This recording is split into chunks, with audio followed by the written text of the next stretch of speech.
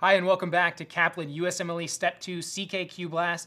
I'm Dr. Jason Fernasiak, and we're here yet again with a clinical vignette. As always, we will go through the right and wrong answers and the high yield points to increase your score on the boards and improve your patient care on the wards. Let's get started. A 57-year-old female with a history of hypertension comes to the physician because of shortness of breath. She says that she has been experiencing progressively worsening dyspnea while climbing the stairs in her house. She denies both chest pain and dyspnea at rest.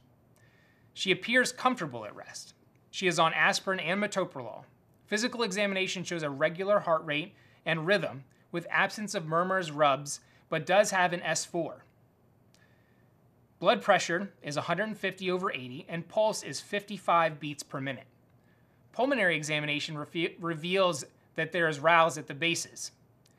She has lower extremity edema, and echocardiogram shows increased left ventricular filling pressures with a normal ejection fraction. Which of the following is the next best step?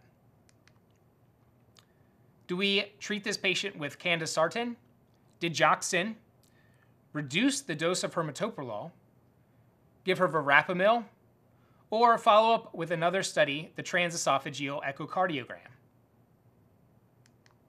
The correct answer here is A, beginning candesartan.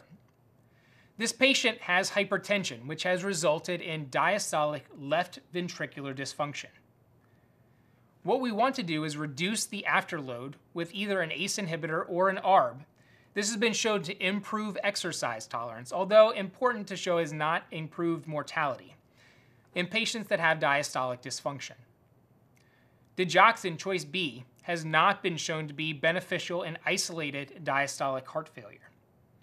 Slowing her heart rate allows more time in diastole and thus more diastolic filling. However, you do not want to decrease the dose of metoprolol, choice C, as her heart rate is right at 55, and that's an okay heart rate for this patient, and it also is allowing that increased time. However, we don't want to add a calcium channel blocker like calcium or diltiazem, because we can decrease that heart rate even further, and you don't want to push the heart rate lower than 55 in these patients. The final choice, E, transesophageal echo, is not indicated because we already have the diagnosis of diastolic left ventricular failure, which is diagnosed very readily on transthoracic echocardiogram. Let's talk about long-standing hypertension. So hypertension causes advanced hypertrophy and can lead to diastolic left ventricular dysfunction, as seen in our patient here. The left ventricle is not filling properly because the concentric hypertrophy prevents the heart from relaxing during diastole, and the relative time spent in diastole is shortened during reflex tachycardia that occurs in these patients. Our key high-yield takeaways: the most common etiology of diastolic heart failure is chronic hypertension, leading to left ventricular concentric hypertrophy. Treatment should be aimed at decreasing heart rate to increase the amount of time allowed for ventricular filling, so you can use beta blockers or calcium channel blockers. Again, don't let the heart rate drop below 55. Other treatments include ACEs or ARBs, which prevent the remodeling and act to regress some of the hypertrophy. Aldosterone antagonists also prevent and regress hypertrophy and fibrosis. This has been our clinical vignette today.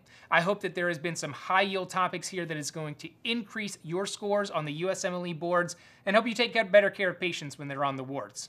I'm Dr. Jason Fernasiak. We'll see you again real soon. Take care.